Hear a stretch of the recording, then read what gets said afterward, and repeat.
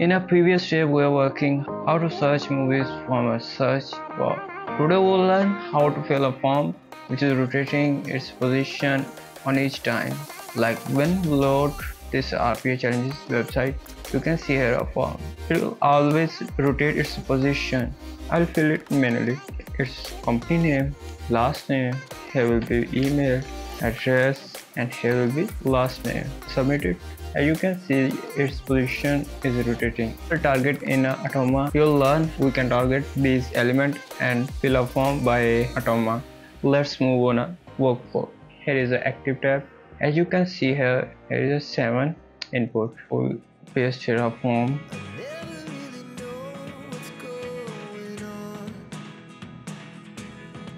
Now we'll paste here a group of activities on one place.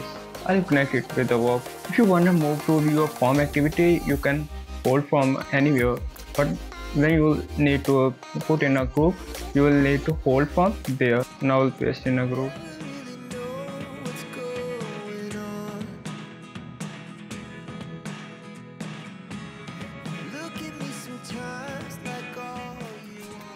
We'll go on each one by one.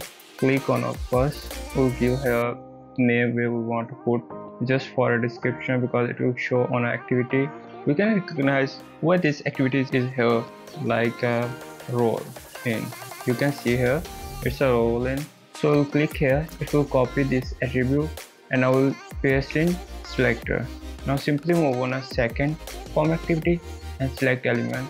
Here will be email.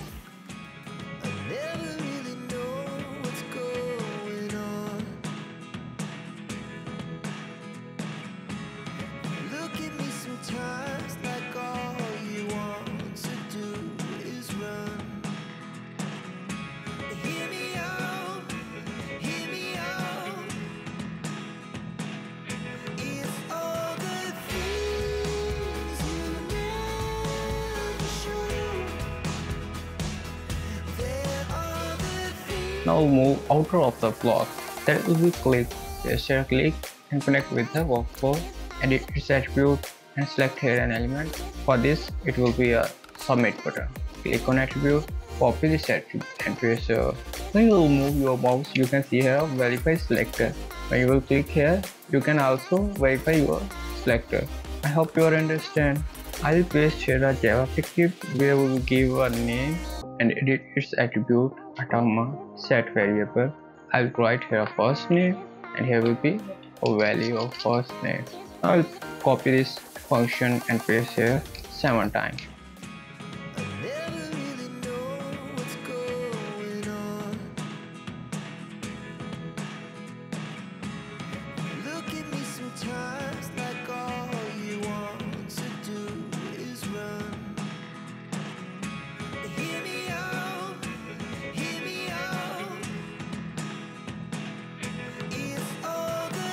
Now we just set up this JavaScript activity between these activities, active tab and block of activities. Then we'll move on each activity which is present in a group and here we'll paste variable name, curly braces, a variable and name.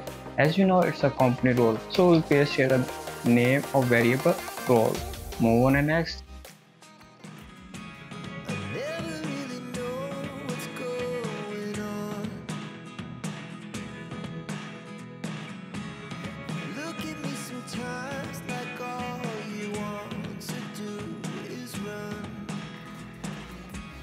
Now it's just time to test. Now we play it. See that it's quickly run. If you want to see before submit your form, you can put here a breakpoint in a debug mode and save it and now play it.